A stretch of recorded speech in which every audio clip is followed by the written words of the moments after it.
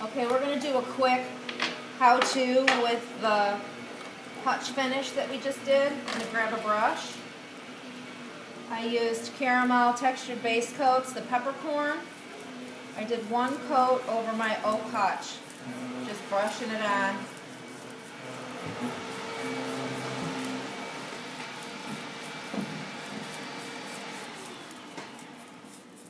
All in the same direction.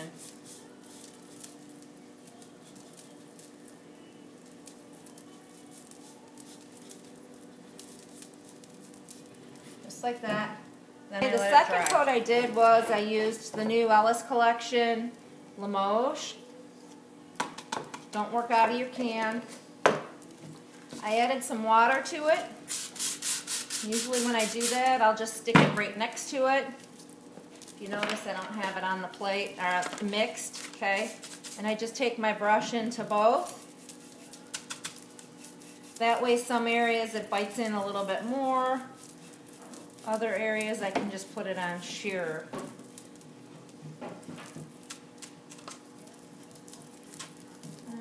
Cover your whole piece. Where my paint's dry, I'm going to give a sanding with 180 grit. It's the one I like to use. And if you see what's happening, I don't know if you can see that good, Paige. You can see that black already popping real easy through your base paint. You see that? Okay, so you sand as much or as little as you want.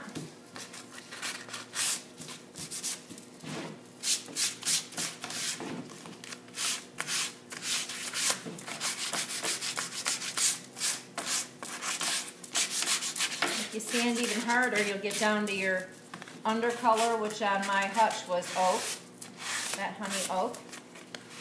On here it would be that, whatever that finish was before we painted it.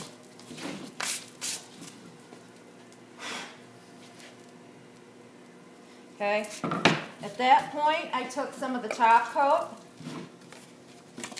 which is like the easiest product in the world to use. American's top coat, it's all natural, it's wonderful, it goes on like water.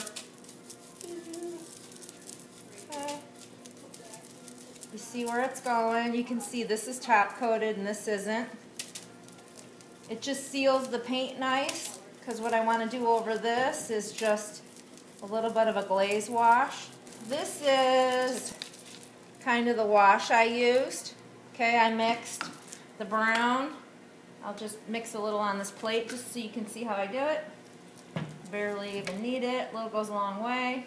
But I mixed the brown and the black together. And again, I added about 50% water. And that was my wash. Actually, I had more black in it. So if I wanted more black, I just squirt a little bit of black in there. And I just did it in a little Tupperware bowl. And then I'll put a snap lid on it.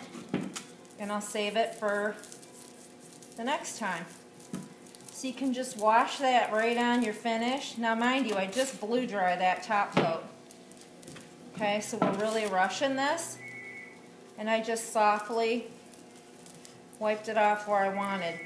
If you do that layer of top coat first, this is like just super, super, super, At this point, if this is the color I like, I'd be good to go. It's pretty matte. If I want to pop my sheen and I want to give it extra protection, I'd give it one more coat of top coat and I'd be good to go. I can buff it with a clear wax if I want. That gives it a nice little sheen. What I did on the furniture, just because I wanted to have something a little bit warmer with my copper top, what I did was I took American's Dark Wax, which is just like the awesome light wax. It's just, or the clear, it's just tinted. And I scrubbed it on. And because the finish is already sealed, it's just kind of goes on, gives it a warm glow. I don't have to worry about it biting in too much. I wiped off my excess, and then the next day I came back and I buffed it to a nice little sheen. So that was my hutch finish pretty much.